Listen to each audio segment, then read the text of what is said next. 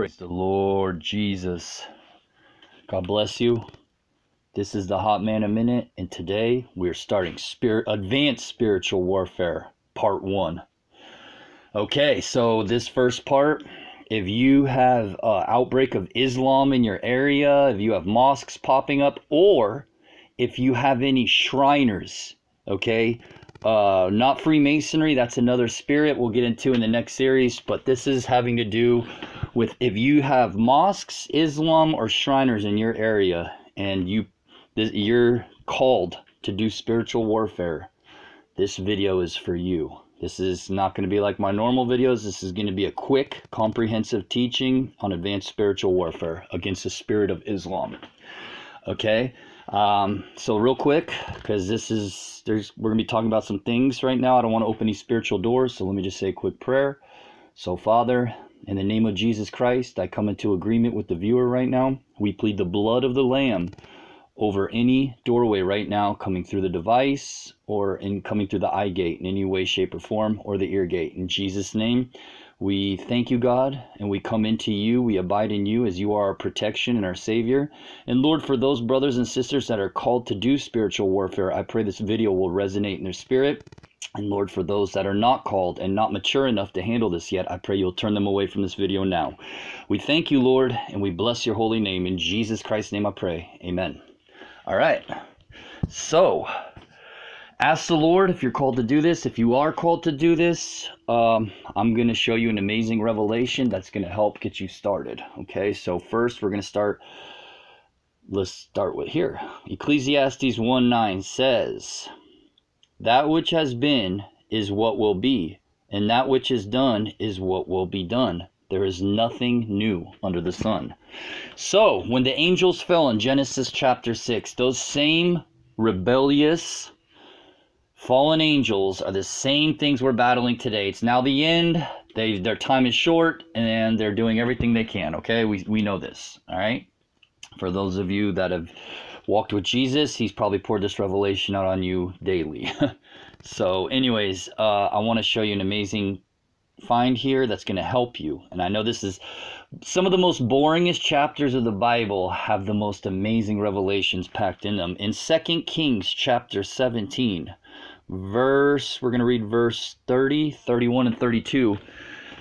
There's amazing revelation here for you, and I'm going to show you something, okay? Each one of these demon gods listed exists in our world today, okay? You can have a mosque or something in your neighborhood and be praying against it, and you will see no fruit because you're not calling it what it is, all right? The Bible reveals something here, and I'm going to show you the demon that is the power behind the spirit of Islam, because that same demon was the one that fell at the fall in Genesis 6. It's always been here. There's nothing new under the sun. Its time is short, and it's time to bring it to an end. And as the Lord leads, we'll go through a study part on each one of these demon gods and how they apply. Like, for example, Nibhez here, he's Anubis of the Egyptian gods. Tartuk is Moloch. Whenever there's a baby aborted, that demon gets strengthened. But the one I want to look at today is anammelech. And so let me read 2 Kings 17:30 and 31. "The men of Babylon made Succoth-Benoth." Okay, that's one demon.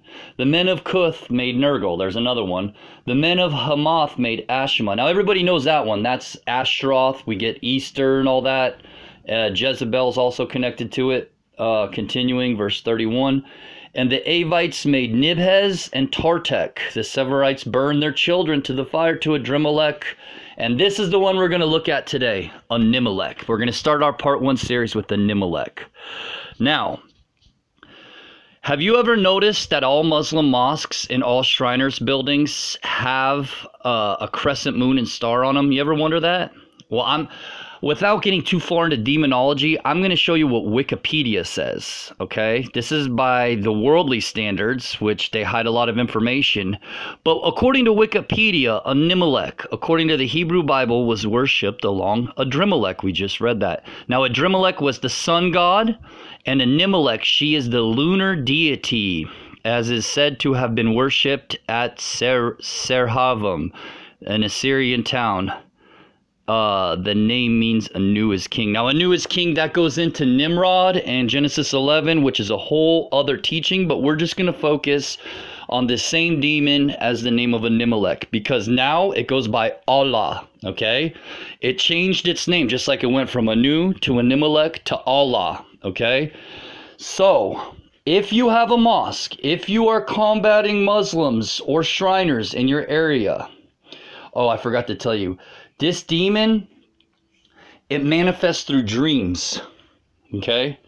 Its subconscious power is in the subconscious realm. So when you plead, you got to plead the blood of Jesus over your mind before you go to bed, and when you say it, you got to say, Lord, I plead the blood of Jesus over my subconscious mind, and them demons can't touch you. Now, if you are being led of the Lord, not if you want, but if you are being led of the Lord, you're feeling pulled in the direction of spiritual warfare, and you choose to take up the mantle and combat these demons and principalities in your region, make sure first you get confirmation from God. Second, when you pray against the spirit of anammelech, okay, you need to realize you don't even, all you got to do is when you pray, say, Lord, I bind up the spirit of anammelech in my region. That's it. Focus on that prayer right there.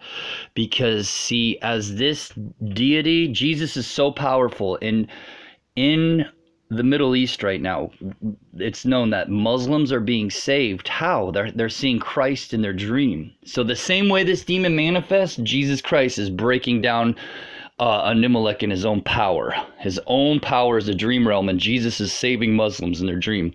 Now, if you have Muslims in your neighborhood, remember, God loves the person, the flesh. We bless the person, the human being. But the spirit that's driving them, this spirit right here, you got to call it out. Because I was trying for years. I was praying against Allah, I was praying against Muhammad, I was calling out the spirit of Islam, and to no avail.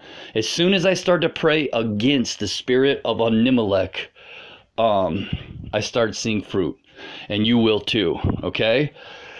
So, in your own time, and I'll go through this if you don't want to wait for me to get to each one of these demons has a connection to our world today, okay? This is the one for Islam. This is the one for the Shriners. The Shriners are a wicked, evil organization. Have you ever wondered why their symbol is also the crescent moon and the sword with the hat? It's the same thing, because it's the same principality and power ruling it. Like, remember when you were a kid, you ever seen a puppet where there's a puppet and there's somebody pulling the strings of the puppet? Well, whenever you see anything associated with Islam and Shriners, the one pulling the strings above them is this wicked, wretched, cursed demon anammelech right here.